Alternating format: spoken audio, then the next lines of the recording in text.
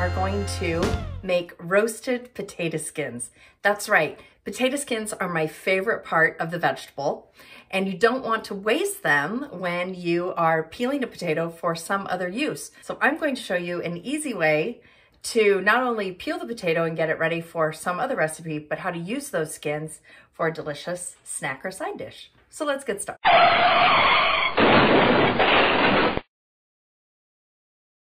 Please do not use a knife or the oven or stovetop for cooking unless you have permission from an adult, and even better yet, supervision. It has happened in the past. Grease fires started at home, knife cuts that we've had even in the classroom, or kids have had to go have stitches. This is serious stuff, so please take it seriously. Make sure you have someone around to back you up in case something happens. Please don't do this at home alone. Thank you. Let's get started.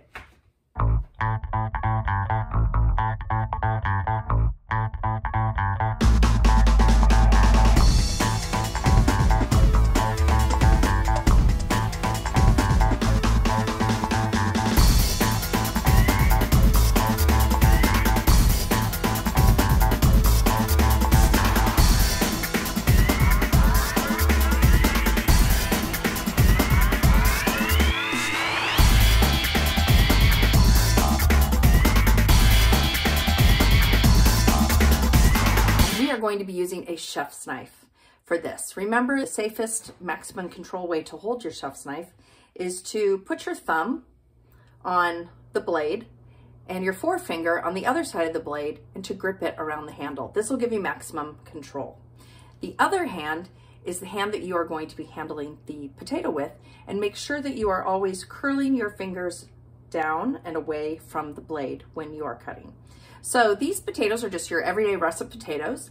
And the first thing I want to do when working with something round, like a potato or a carrot, is I want to square off one side so that it's stable and I'm not dealing with something possibly rolling out from under me and getting away from my knife, or from me and getting me in the way of the knife. So this potato is quite large. So I'm gonna go ahead and cut it in half first. So my fingers are curled back. I'm holding my knife with the correct grip, and I'm going to start by my tip down on the board and follow through with the back third of the knife. This back third of the knife is where you get your most power. So chop down with that. Set this aside. So now I've still got a roly-poly potato, but I'm going to cut off about a 1/8 inch portion off the side of the potato. So again, I'm going to look over the edge and make sure that I'm not cutting off a massive amount. Basically, I just want to cut the skin off and a tiny bit of the flesh underneath the skin, but not too much. So curled fingers back, my thumb is behind the potato, out of the way. And I'm just going to estimate, start with the point, and then follow through with the back of the knife. Okay, now I have this nice flat spot. I'm going to put it over on the flat side, and this spot, this is something that I'm going to actually roast. Do not throw this away. Okay, so let's try it again. Push down with the front of the knife, follow through with the back. Turn it over onto its flat side. Front of the knife, follow through with the back. As you can see, my pieces are about 1/8, no more than a 1/4 inch thickness. Final side here. Thumb back, fingers curled, point with the front, follow through with the back.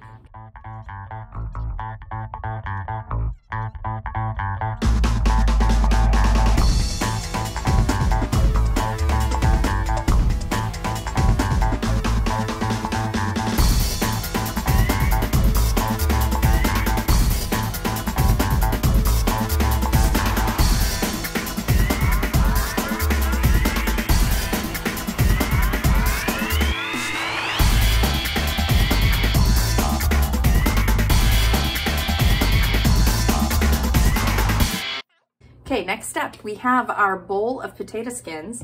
Now we want to take a little olive oil, and you're just going to drizzle a little bit of olive oil over the potatoes.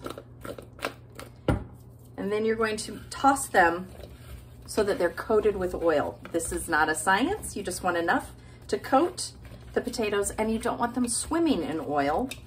So just drizzle a little. If you need more, you can add more later once they're on your pan. Wipe my hands, all that olive oil. And then I have some kosher flake salt here, which is my favorite, but any kind of salt will do. And you can also use Lowry seasoning salt, garlic salt, whatever you like. And just sprinkle salt over the top of your potatoes. Give them another toss. And then we're going to layer these potatoes on our baking sheet so that they are not touching. If they touch and they're super crowded and they're on top of each other, they're going to steam. They're not going to roast, and they won't be as crisp. They'll still taste fine, but they won't be crispy. So I'm gonna lay them down, the flesh side down first in a single layer in my pan. And if I have too many potato skins, I can always get another pan, get as many pans as you need, depending on how many potato skins you have.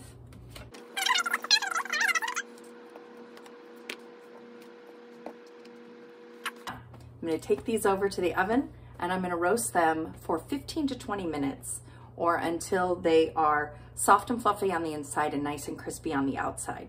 Partway through the roasting, you're going to want to take them out, turn them over so they get brown on the other side, add a little more salt if you'd like to, but let's head on over to the stove.